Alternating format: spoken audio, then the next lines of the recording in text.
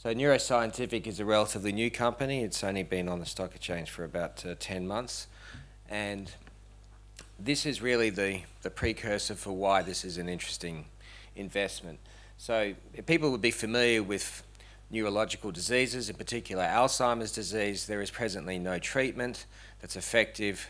They've been working on this particular problem for the best part of 15 years. Many, many billions of dollars have been spent to absolutely no avail. The reason is, obviously, it's a very complicated problem, but what we've seen is, I guess 15 odd years ago, they looked at patients with Alzheimer's or dementia in general. After they died, they dissected the brain. You could see that there was this plaque all over the brain, beta amyloid plaque. And so that thesis became that how do we get rid of this plaque so we could safely cure or treat Alzheimer's disease? And that's been what all the big pharmaceutical companies and many biotech companies have been doing for a long time. It's all resulted in naught, and we've had incredible failures in this space, and the big pharmas have been pulling their trials. Nobody's particularly interested in beta amyloid plaque reduction in the brain anymore. And what we have seen is some recent articles that have appeared in Time magazine and Fortune and also Nature. That Fortune article only came out in January of this year. And I like the headline, that's why I put it there, Big Pharma Struck Out. Could this be the radical new approach? And the approach that Neuroscientific is taking is the exact approach that's being now put forward by the global investment community. Now, I would say that they're not even aware that Neuroscientific is doing exactly this approach, but that's our job, to go out there and focus on our clinical trials and make a noise in this big space. So we have this lead candidate, we call it MTIN-B, and it was actually licensed from the University of Copenhagen. I'll show you a chart later on which made this particular drug very exciting, but we think this has great potential, and it's got nothing to do with beta amyloid plaque removal. And the company is a good team, it's chaired by myself. So you can see that I've had some focus in the biotechnology space, having founded or co-founded a number of companies. Matt Lidlow, who was going to present today, he comes from AstraZeneca background, and he's very skilled in what he does. Anton's PhD is the science brains behind the company. And Stephen represents the largest shareholder in the company, basically the Clough family in Perth. If you've ever heard of a company called Clough Engineering, Harold Clough is the patriarch of that family, and Stephen runs his family money. So he's effectively, they own about 35% of the company, so a big family backer. So Alzheimer's disease is obviously a global problem, and it's a huge economic burden on society. And in terms of the way we treat this disease, there's also potential for back of the eye diseases as well, so we'll be starting clinical trials in both of these areas in the coming months. There's obviously a need for novel therapeutics, as I've already explained.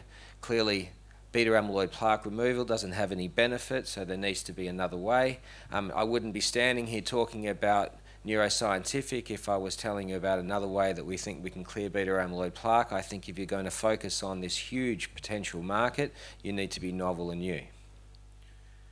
So this is to give an idea in terms of what's been spent in the space, many billions of dollars, many big names in the pharmaceutical world. But as you'll see as I move forward, that the way we're approaching it, binding to the LRP1 receptor in the brain, is our approach in terms of how we can effectively treat it. And I've got a very fancy animation to show you about that. Firstly, how novel it is. It's been validated in preclinical trials, and it's also in multiple indications. This is the structure of the protein. For those scientists in the room, you can see basically how that works. I can't claim to be a scientist myself, but I know that in this animation, and hopefully that'll work. Here we go. So this is how a healthy neuron works in the brain. You can see there's sparking actually going on. This is how it should be. Unfortunately, when you have onset of Alzheimer's disease, you get the dieback occurring through the damaged neurons. And this is the onset of dementia, and it's a slippery slope because it's happening throughout the brain. We introduce our MTIN-B peptide, which is actually binding to the LRP1 receptors, and it's actually repairing the damaged neurons. So our focus is essentially prevention of cell death, and you can see through the intervention of our drug, then the neurons start firing again. This is what we've demonstrated in our animal models. This is the result of those preclinical trials. You can see the cell survival has increased dramatically through the introduction of this drug, and it's also stimulating neuron growth. And we've prevented cell death in Alzheimer's models significantly, and also slowed the progression of disease. The next slide is my favorite slide. And you can see here that this was the result of a study that was done at the University of Copenhagen. And in this study, you can see that the top picture is a rat. There were actually 8 rats in this study, and they severed an optic nerve in each of the rats, did an MRI scan, and you can see that there's the dieback that occurs as a result of cutting that nerve. After the introduction of mTOR, you can see that there was complete 100% regeneration of that nerve. Now that is absolutely remarkable, and never before been achieved in science in a mammal. Now the question, of course, is just because it works in a rat doesn't necessarily mean it's going to work in a human. But I feel like that is our role. Our role is to take this drug from the university, fund human trials to actually prove that point, that we can actually regenerate neurons in the brain and prevent neuron cell death. And that could be the big new approach in how we treat Alzheimer's disease. That's effectively the premise of this company. So in terms of our clinical trials, you can see that we are doing additional preclinical safety and toxicology studies in rats in terms of Alzheimer's. Those results are going to read out in the next month, I expect. So that will definitely be in the near term in the next quarter, so I'd expect in July. And then we'll be commencing the human trials. So this will be the first in-man trials with this drug. And if it is successful, it will be a blockbuster. There's no doubt that this could be one of the greatest drugs in the history of science if we're successful in treating Alzheimer's disease. And that is our approach. In ophthalmology, clearly it makes sense to go after back of the eye diseases, considering what happened in the mammals. And we are doing further preclinical studies in rabbits and pigs, and those results will also read out early in the next quarter. And then we'll be commencing human trials there. Both those hospitals will be done in Perth, in Australia, where I'm from.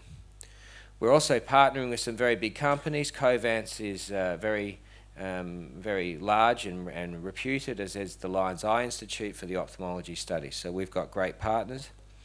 And our business model is to effectively develop these drugs through phase 1 and then look for an early licensing deal. Why do I expect that we could get a licensing deal? Because Big Pharma has struck out in this space.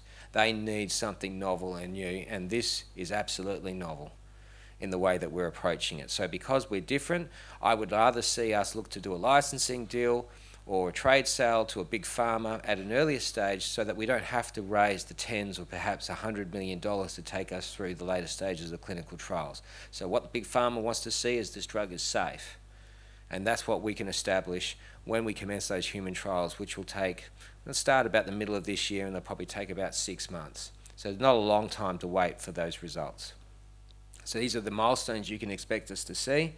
So as I said before, in June, July, we can expect to see some of these further animal trials, and that is good news flow for the company. I don't know the outcome of these trials, but this is important news for us as we progress to human trials. And then finally, in terms of a corporate overview, we're not a particularly large company. We've currently got a market cap of $10 million. We haven't done a great deal in terms of significant news flow since we listed in July of last year. It's really been about getting ready to commence those human trials. So now, making this presentation to you today is a very good time to have a look at Neuroscientific, because the news flow for this company is about to commence.